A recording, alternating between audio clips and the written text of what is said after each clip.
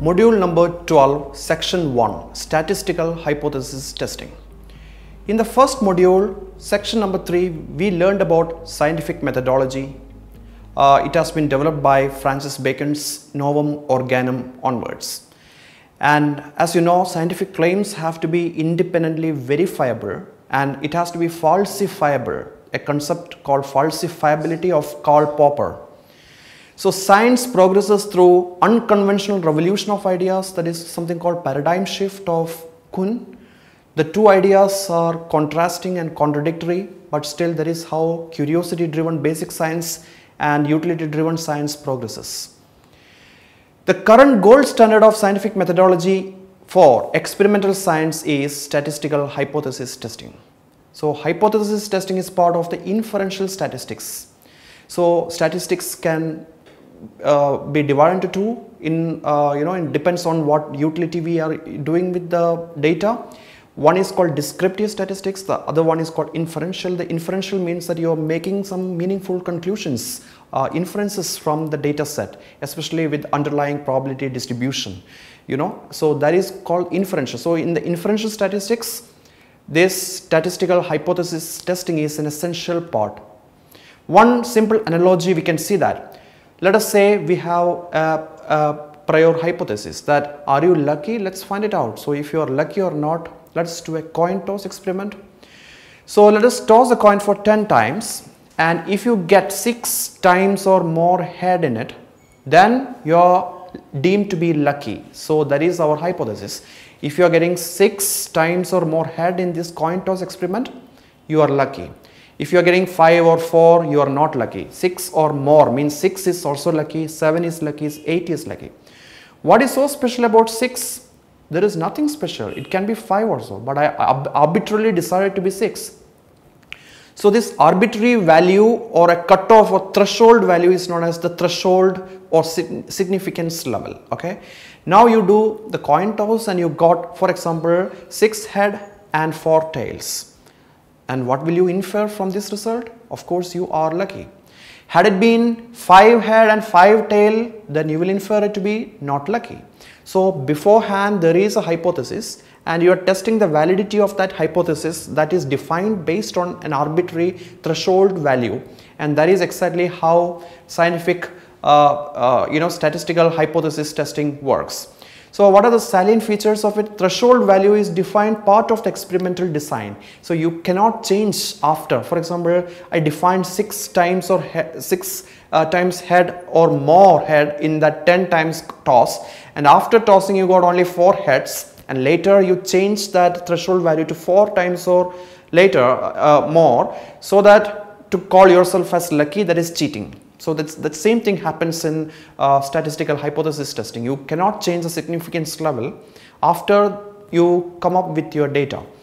So define the alpha, that is the first step. So statistical hypothesis testing has got 4 parts and these are sequentially done. The first part is to define the alpha, that is threshold p-value.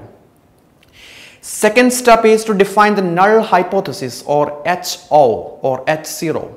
Third is to define the alternative hypothesis or HA. Fourth and final step is to calculate the p-value and decide the fate of the hypothesis. So that is how it works. It's a 4-step sequential process, I told you. Significance level should be defined first and then null and alternate hypothesis must be defined. So finally, based on the obtained p-value, the fate of 2 hypotheses, that is null and alternative hypothesis, has to be decided. So what is this threshold p-value or alpha or significance level? These are all same thing. Threshold p-value is interchangeable, it's all synonyms. You have to define a threshold p-value or significance level before you're doing an experiment. Ideally, you should actually consider this value based on what will happen, the consequence of the falsely finding a difference, that means false positive or missing the true difference or false negative. What are the consequences of it? I will be explaining more in detail in the next module, next section of the same module. But in practice, usually we all do that the alpha is we set at 0.05. So that is what most of the fields, especially in biology, the alpha is set at 0.05. So what does that mean? 0.05 means 95% confidence level. If you remember our discussion about the confidence level and confidence interval in one of the earlier sessions, you might know that it is, again, it's an arbitrary fix, 95% confidence level. So how these two are related? 0.05 means in probability that if you convert that into the percentage, it is 5%.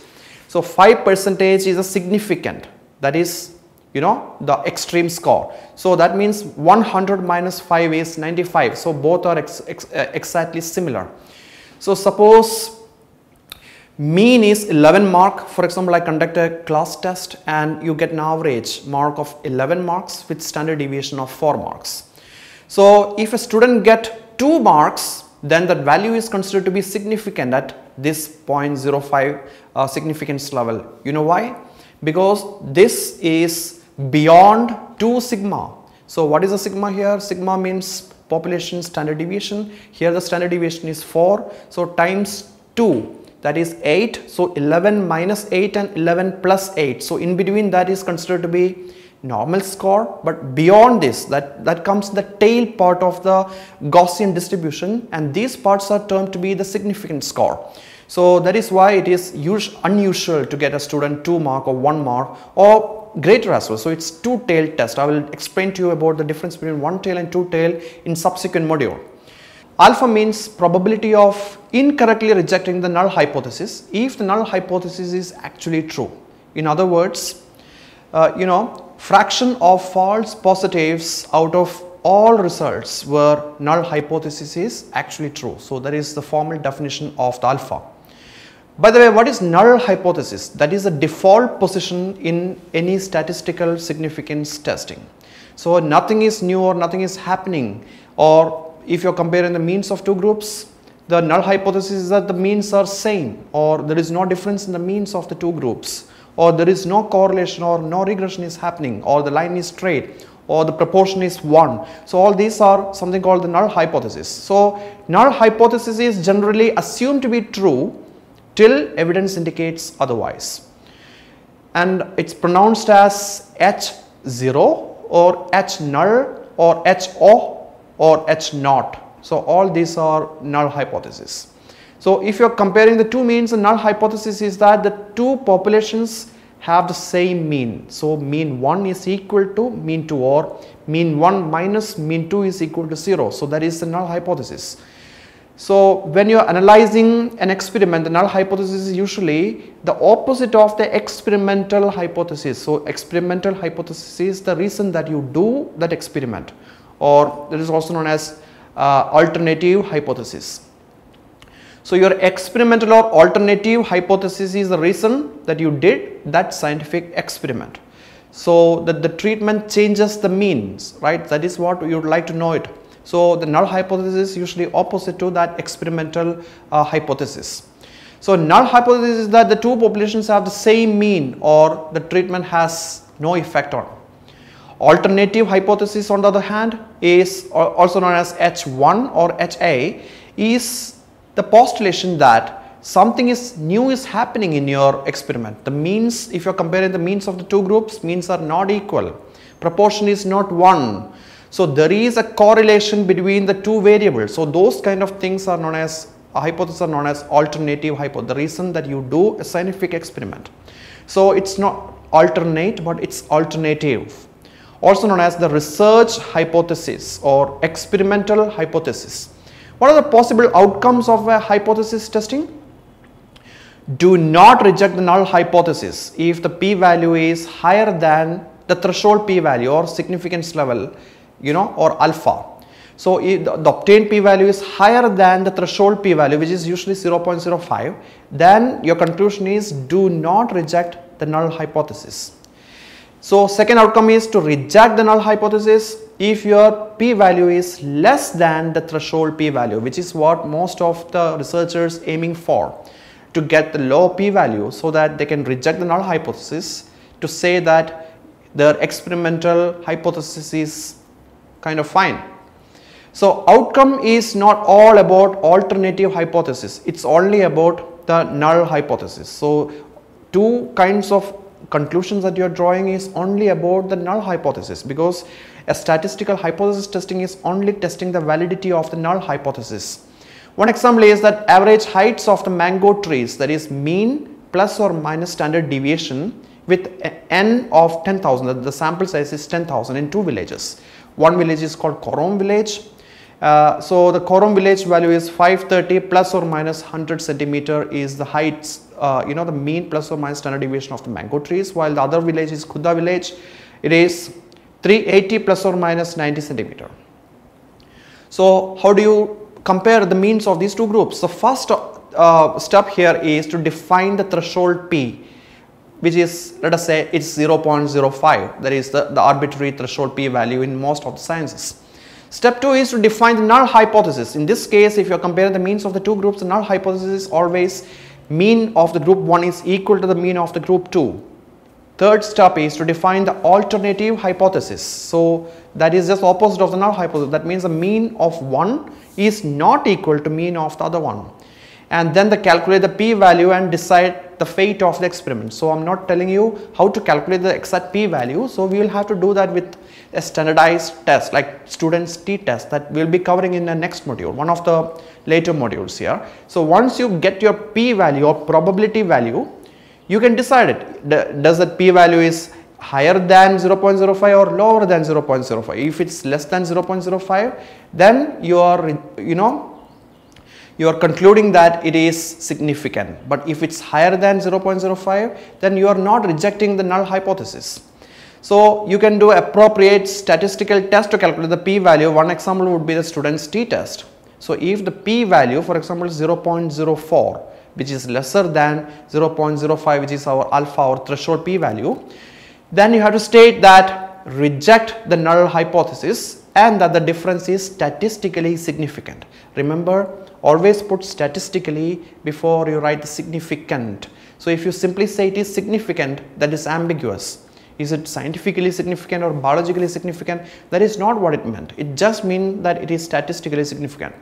If the p-value is around, let's say 0.06, which is greater than the threshold, then you have to state that you do not reject the null hypothesis and the difference is not statistically significant.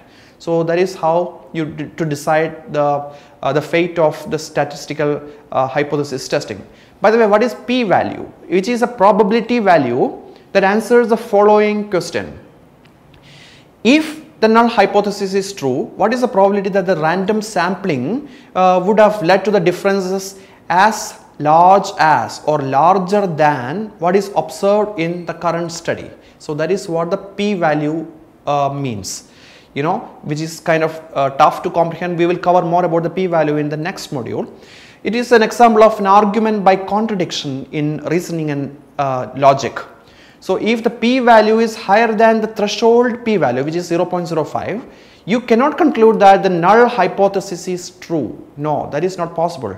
All you can do is to conclude that you don't have sufficient evidence to reject the null hypothesis. To reject or not to reject null hypothesis is what is being tested in statistical hypothesis testing. So it's kind of trickier to comprehend to non-logicians and non-mathematicians. So that is why most of the scientific community still don't understand really what the p-value actually signifies. One analogy would be juror pronouncing that the verdict is guilty or not guilty. So the person is guilty or is it actually a non-guilty? So, but she can never pronounce that the accused is innocent. That is not the juror pronounce it. The innocent or not innocent, that is beyond the scope of what a juror can say in reasonable judiciary. So the conclusion is also very crisp because nobody likes uncertainty. For example, she cannot say that I don't know or probably he is guilty. So those kind of ambiguity is removed. That is one reason that this statistical hypothesis testing is being practiced in sciences, to remove the ambiguity, to make the crisp decisions. So this crispness of the statistical hypothesis testing is often criticized as the threshold p-values are often arbitrary and rejecting the null hypothesis with the borderline p-values makes actually no sense at all. So if the obtained p-value is very low or moderately low or borderline low. So different kinds of wordings usually say. If it is less than 0.0001, which is quite low, then you can say extremely significant. Then there is something called very significant, then slightly significant if it is 0.01 to 0.05. And as you can see in the screen, these words are also indicated in asterisks. So if it's really extremely significant, you can put 4 star, and if it's only borderline significant, you can put only 1 star. So just by looking the star values, you can see that is it really significant or is it only borderline significant. It's actually very important to look at the exact p-value rather than just looking at the less than 0.05. Doesn't mean anything. Less than 0.05 means it could be 0.044, which is quite borderline as well. What is the relevance of scientific hypothesis testing? So statistical hypothesis testing is a gold standard for experimental science and scientific methodology. Any scientific experiment to get recognized, the investigator has to validate the results have to be validated with scientific methodology or scientific statistical hypothesis testing. For drug candidates to pass the FDA regulations, statistical hypothesis testing is mandatory with a threshold p-value of 0.05. So this is one of the reasons that why most of these alternative medicines cannot pass through that rigorous p-value of 0.05. So it fails to market as an evidence-based drug. So in summary, statistical hypothesis testing is a 4-step sequential process. Significance level should be defined first, then null hypothesis and alternative hypothesis. Finally, based on the obtained p-value, the fate of 2 hypotheses is decided. Significance level should be chosen based upon the tolerance limit of the 2 types of error, type 1 or false positive or type 2 that is false negative, that we are going to see that in the next module. It is cheating to change the decided significance level or changing the sample size and other numerous ways that to reduce the p-value, that is p-value hacking, we will be covering up later.